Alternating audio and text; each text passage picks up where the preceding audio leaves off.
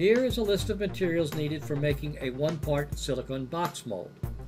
Again, we need a molding board for attaching the model to.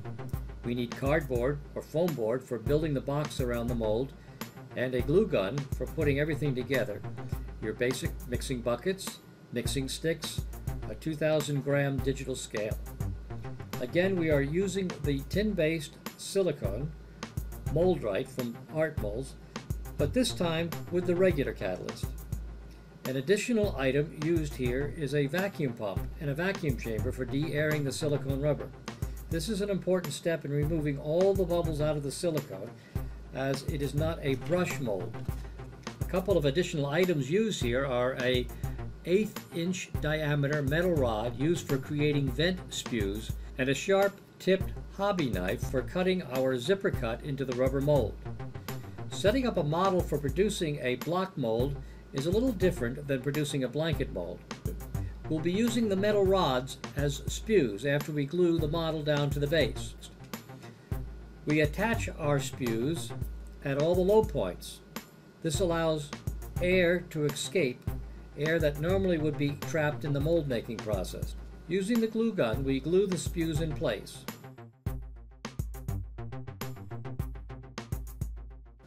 Afterwards, we draw our parting line on the model.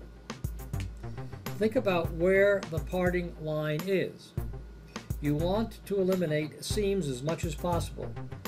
The next step is putting our cardboard box around the model.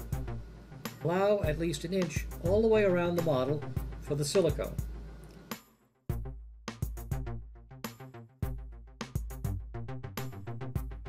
Using the glue gun, we glue down the box. It's critical here that you do not allow any leaks. Silicone will find the tiniest crack and flow out of it. Check it twice. After the box has been prepared and sealed, we are now ready to spray a wax release agent, which will allow the silicone to demold easily for the model. To estimate the amount of rubber required for producing a silicone block mold, there is a very simple formula. Take the volume of the box, the length times the width times the height, which will give you the total cubic inches of the box. You divide that by 24 cubic inches per pound of rubber. Take that number and multiply it by 454 grams, which is equivalent to 1 pound. Subtract 30% of that number to give you the approximate grams of rubber needed to pour your rubber mold. You should check your calculations twice.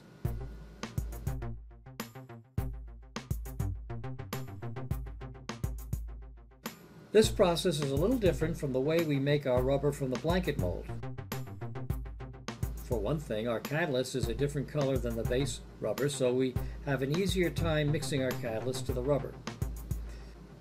Regardless of that, you still have to make certain the rubber is thoroughly mixed before the rubber is placed into the vacuum chamber for de-airing.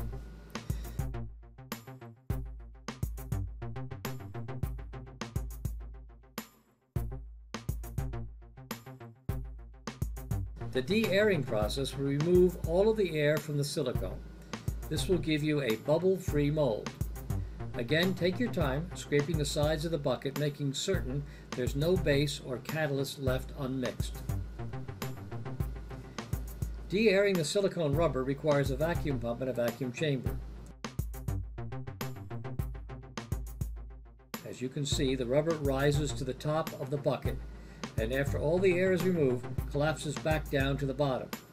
Allow the rubber to de-air for at least 1 minute afterwards.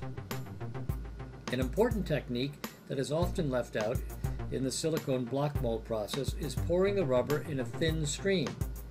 This will allow any leftover air which has been trapped in the rubber to burst as the thin river of silicone fills the mold and flows over the model.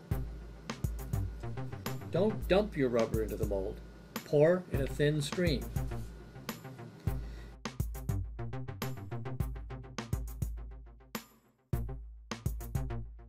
Using the same tools in demolding the blanket mold, you want to remove the mold box from the mold base.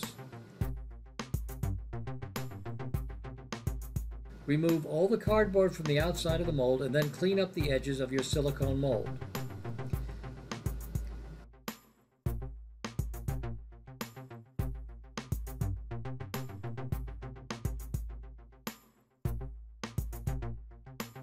The zipper cut is a special technique in the production of a one-part block mold.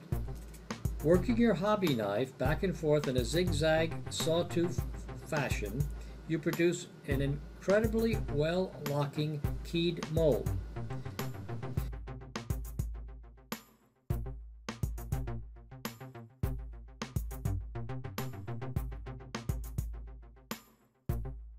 After you've made the initial cut, carefully cut through the model and the edge of the zipper cut. Do not cut all the way to the bottom of the mold. You just want to cut far enough down to easily remove the model and the future castings as well.